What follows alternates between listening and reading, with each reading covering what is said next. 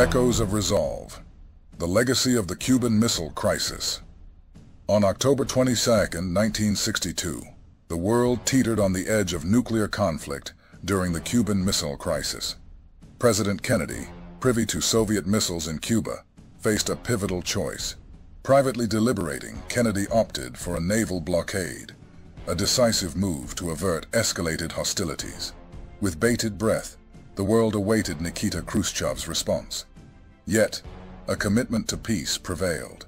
The missiles were dismantled, and humanity steered clear of catastrophe. Today, amid similar global tensions and uncertainties, Kennedy's struggle reflects our contemporary challenges. The lessons from 1962 offer a timeless blueprint. Despite our differences, a shared dedication to peace remains pivotal. If you enjoyed this video, please give it a like and subscribe to my channel for more.